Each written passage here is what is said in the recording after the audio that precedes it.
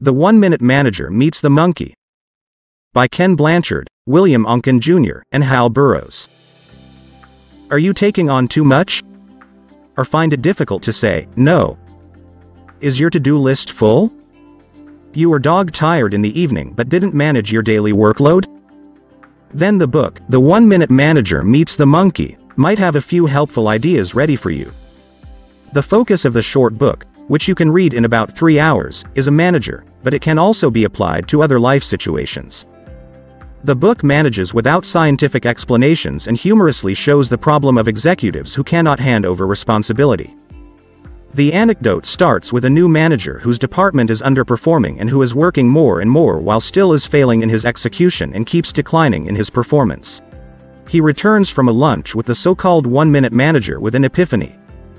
Zooming in on the problem, it becomes clear that the new manager is so busy that he is working overtime, as someone constantly wants something from him or needs something to get on with their work. So the manager prefers to close the door to his office to avoid staff attacking him directly. And still, the workload is not getting less between all these meetings and assignments.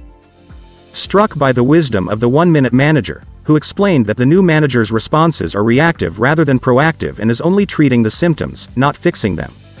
The 1-minute manager further explains that executives who constantly fix the problems for their subordinates cause much more damage in companies because they hinder the growth of others. He also shares with him that his problem are the monkeys. The 1-minute manager cites the typical monkey hike in the office corridor as an example of what he means. An employee reported a problem while passing by the work floor. The manager says to himself, "Solving the problem is my job," and they listen to what the staff member has to say, making the manager late for the next meeting. However, the manager heard just enough to understand that the problem must be addressed.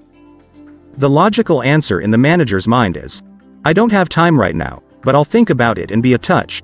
And presto, the boss takes over the responsibility of the employee and even promises a report with the results. So the monkeys have migrated from the employee's shoulder to the boss. At this point in the book, everyone can ask themselves what kind of responsibility they take on that truly belongs to others. Suppose it is your children, partner, or even parents. We make others dependent the more we regulate for them.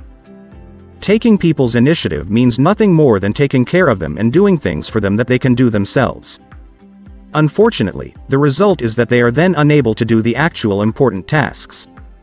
Additionally, a lack of trust arises, employees start to feel belittled and lose motivation. Understanding now these negative results, the new manager decides to hand the monkeys back to his employees through one-on-one meetings. With the newly gained knowledge, the new manager is putting it to practice and quickly realizes that he has time to think. Soon he sees that his staff does not need him anymore. So the new manager has to cope with that first and then create new tasks, such as planning, coordination, introducing innovations, or personnel development. His goal is now to have more time than the employees have in conversations. If they lack time more often than he does, he rates it as a sign for their growth and development. Since the new manager now has more time, he also focuses on the 4 rules that lead to good monkey management. Rule number 1. Describe the monkey. The dialogue must not end until appropriate next moves have been identified and specified. In other words, a monkey is the next thing that has to be done. So, ultimately, this monkey should be a topic during every joint conversation. Rule number 2. Assign the monkey. All monkeys shall be owned and handled at the lowest organizational level consistent with their welfare. Or in other words, every monkey belongs to someone, so find the owner. Rule number 3. Insure the monkey.